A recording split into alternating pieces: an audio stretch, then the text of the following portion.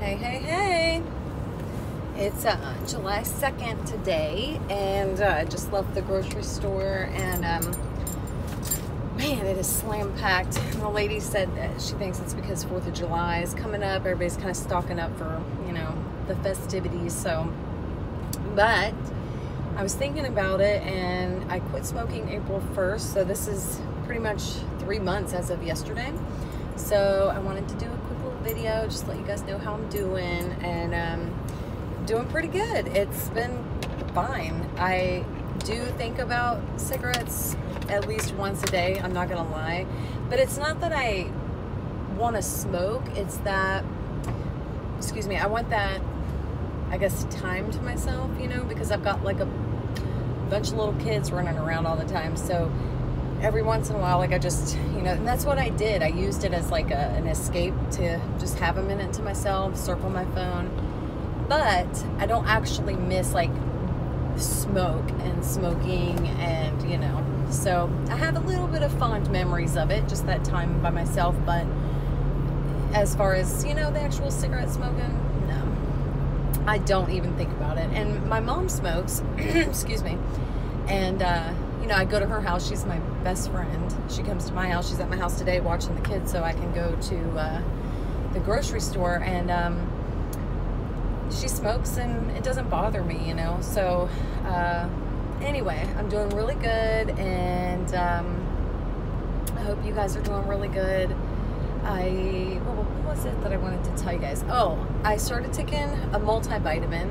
It's just a Flintstones vitamin, but I read that they're just as good, if not better, than all the others. So I've been taking a Flintstones vitamin, and I just started taking yesterday a calcium vitamin that has D3 and magnesium and zinc and all this stuff in it. It's Walmart brand, and it was like $4 or $5. So, but I swear that gives me energy like a cup of coffee would.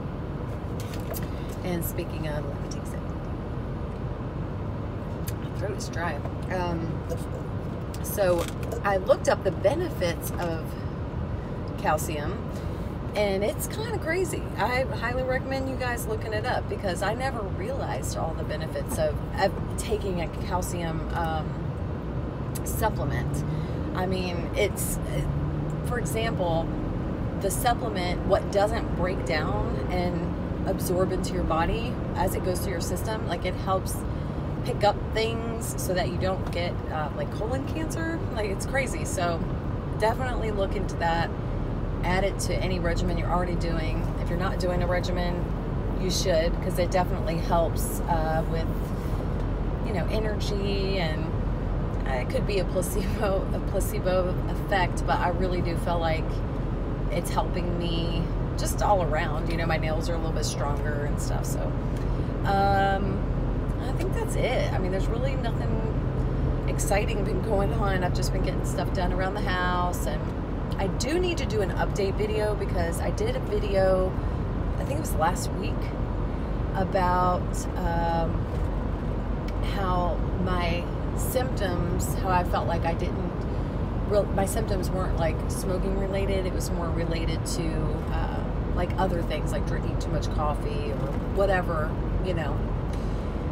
And there was a gentleman who posted underneath a bunch of links to information, because, he feels like I may, how can I put it? Like I might misdirect people on their quit smoking journey, which I absolutely don't want to do. My whole goal in this is to help as many people as I can quit smoking. So, yeah, I need to look at those links and study up a bunch, because really the only thing that I have is my own experience, and then the book that I read, which is, The Easy Way to Quit Smoking. And so a lot of the ways that I feel about quitting smoking is because of that book. So, but yeah, like the gentleman said that if I tell people the wrong information, then they might think it's okay to just smoke a cigarette, that they'll easily be able to just quit again, which is not true. I do not believe that. I really do believe you don't pick up another cigarette. Like, once you're done, be done. it's a slippery slope. As soon as you smoke another cigarette, like, it's gonna open it up and you're gonna have nicotine in your system and the whole thing's gonna start all over again. So when you're done, be done, and just be strong about it. And what I was saying was, I experienced no actual symptoms. So the reason I say that is because I want people to know it is nothing to be afraid of to quit smoking. I was always afraid to quit smoking because of the nightmares or all these things that I always heard, and I didn't experience any of that. So I don't know why I didn't experience it. And I smoked for a very long time, a pack or more a day. So yeah, my whole goal is to help as many people as I can quit smoking, and everybody is different. No matter what you choose to do, whether it is to just go cold turkey, or by reading a book, or by a support group, gum, patch, whatever it is, Chantix, I mean, whatever you can do to quit. And just think, when you're having those symptoms, is it because you're needing a cigarette, or is it because maybe you need sleep, or you might need these other things? I think it's a whole thing. It's not just battling cigarette cessation symptoms. Like, it's actually other things that you haven't been able to deal with because you've been smoking.